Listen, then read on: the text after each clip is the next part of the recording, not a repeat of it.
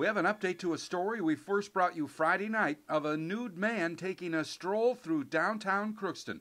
The incident was captured on video by several iNews viewers. One viewer says when police pulled up, 49-year-old Luke Honia was yelling and stepped toward an officer who appeared to have a taser drawn on him.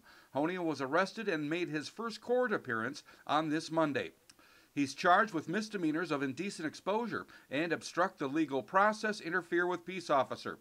Honia appeared without an attorney, and the city prosecutor asked for a mental examination. So all court proceedings are suspended until that examination is completed.